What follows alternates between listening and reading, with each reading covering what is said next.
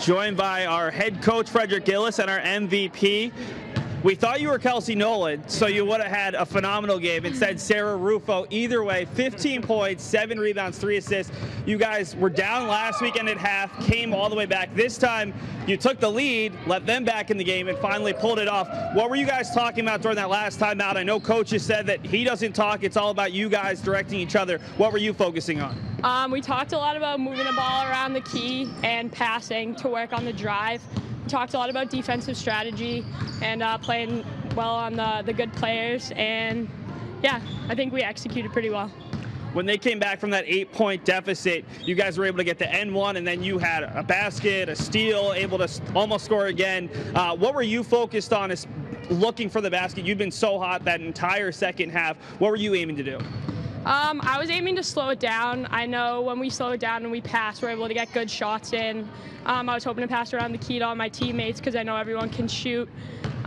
Just keep a level head, I think, because when we think we have good strategy, we play pretty well. And finally, last week, you took that L against this team. This week, you returned the favor. How good does that feel? Pretty awesome. Definitely, for sure. Well, Sara, congratulations on the big win. Thank we'll you. turn it over to Coach. Coach, you're dealing with a team that gets to play together all school year long at Boston Latin. It makes your job a little bit easier. What are you aiming to do? I know that you and your assistant let the girls do a lot of it. But as a coach, what are your thoughts in terms of just trying to keep them level-headed? Well, I think me and my assistant coach Heffernan are letting them take control of their game, maturing on their own, and that's what they're doing. You can see it every time they come down. And I really appreciate the fact that they work together. It's not like one person saying, we got to do this. It's not one person saying, you know, we're not doing it right. They're always looking for the right solution, and it's impressive to watch. It really is.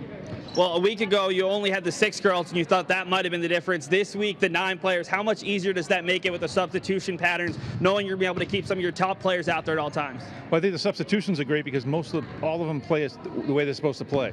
No matter who goes in, they play within the scheme of what they know from playing all year round together. I thought today, running those plays by, you know, that team was really good.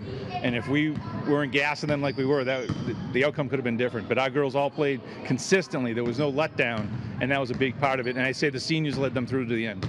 Coach, congratulations on the victory. Good luck the rest of the summer. Guys, take it away.